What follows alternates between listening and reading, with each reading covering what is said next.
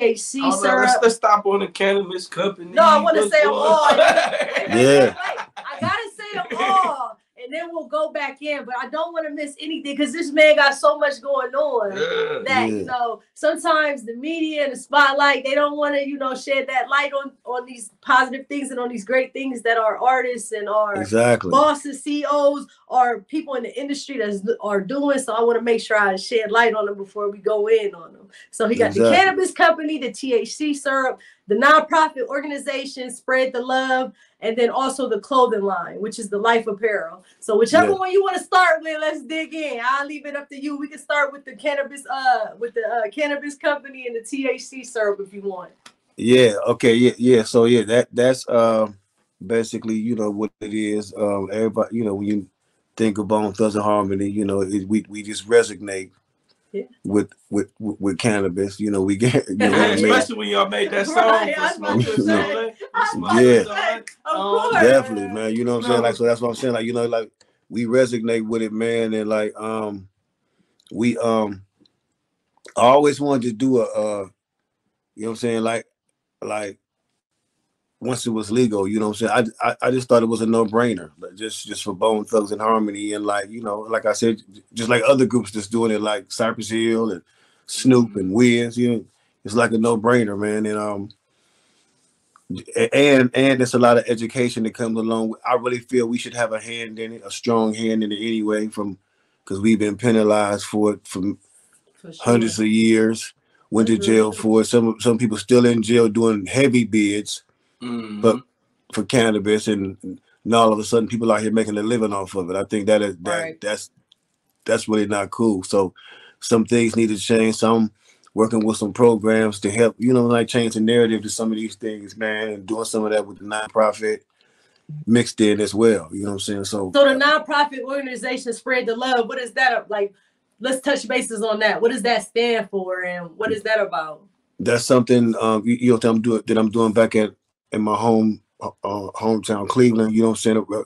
Right now, I'm in the process of acquiring the lot of my old elementary school to build a Bone Thugs, a BTNH academy. You know what I'm saying? Okay. Museum, rec center, and all this like a plaza. You know what I'm saying? Like where people can go there and, you know, like take classes, learn the game. Whether you want to be an engineer, you want to learn the music business, like all this stuff.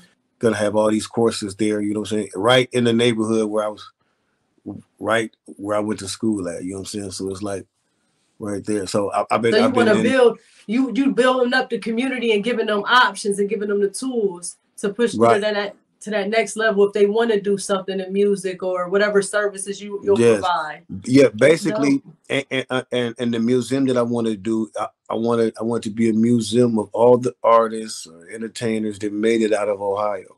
You know what I'm saying? So people could come there from Ohio, just in the surrounding areas, and draw inspiration from this. You're like, okay, we can do this. You know what I'm saying? Because there's so many people from Ohio, although they may not talk about it, there are so many people that made it from Ohio that's famous. You would hear and be like, what? Because there's a lot of people I didn't know, they never talk about it. You know what I'm saying? But there's so many people that's doing so many things, not just entertainment, but behind the scenes in big positions. You know what I'm saying? Like, so it's like this is true. My whole goal is I'm also going to have my record label, the Life Entertainment station in Cleveland. You know what I'm saying? Because I want people to feel like, you know, they have somewhere to go to. You ain't got to go to LA. You ain't got to go to New York. We need to start this now. And we need that. And that is so needed. That is amazing. That is amazing. That type of inspiration, you're going to draw a lot of people. You know, you're going to draw in a lot of people. So shouts out to that. And I can't wait, you know, to see that transform. Yeah, that's so dope. We definitely need that. And then your clothing line, Life Apparel. What inspires you to start a clothing brand? And then also, what does it stand for? Well, with the life, man, it's just like I said, it's just like it was just all inspired from the Bone culture. I mean, we wanted a few groups that was blessed to be able to start a culture within a culture. You know what I'm saying? So it's like because our fans are fanatics. You know what I'm saying? And they follow us through thick and thin. So it's like I wanted to make something so they would have like some authentic Bone gear. You know what I'm saying? Because it was many years went by to where they was getting ripped off from this one or that one. It was just like all over the place. And, you know what I'm saying? Kind of wanted to bring everything in. You know what I'm saying? And like try to, you know what I'm saying, like oversee what was going on. But we've been going for a good 20 years now.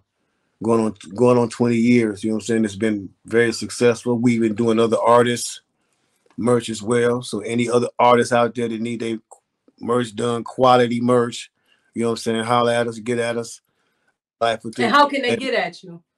Man, just for people that want to work with you, if you're open to doing, you know, features, music, what's the best way for, you know, fans or up and coming artists or anyone who may want to work with you on any type of, you know, business? Yeah, how would they get in touch with you? Yeah, you can get at me on IG.